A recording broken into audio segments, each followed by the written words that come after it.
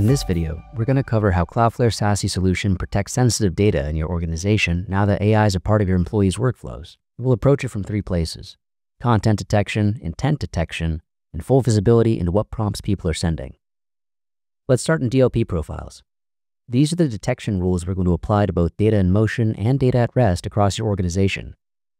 If we look at a profile targeting personal information, we can see a number of predefined detections like bank account numbers and social security numbers. But moving over to another profile, specifically designed for AI prompts, you'll notice it distinguishes between content and intent, and we'll dig into that difference in a minute. Below that, we're going to turn on AI context analysis. Now this lets the DLP engine adjust its confidence in a detection based on the surrounding context, so ultimately you get fewer false positives. For data at rest, let's look at our CASB integrations. For enterprise AI services like OpenAI and Anthropic, we can see some of the major detections here are linked to DLP profiles that you apply to the integration. In the next page, we can see we've already found a lot of sensitive information that hasn't been properly stored as I click into one of the findings. Now, if you're going to secure data in motion, you'll need to apply these DLP profiles to a secure web gateway policy, as we're doing here.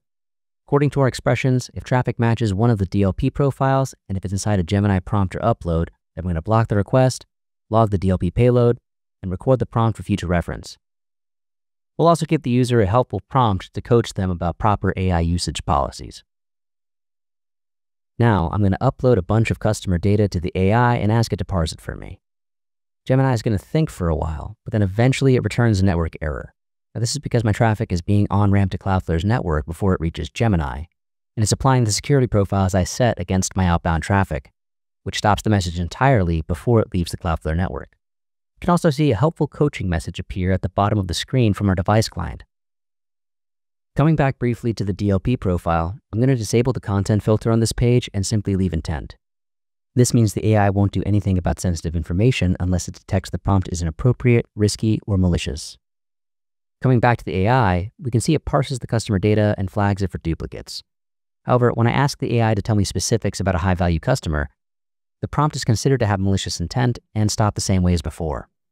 Finally, in logs, I can see a list of all the AI-related DLP violations that have occurred in my network. After decrypting the log, I can see what my users have been asking and whether or not that poses any risk to my organization.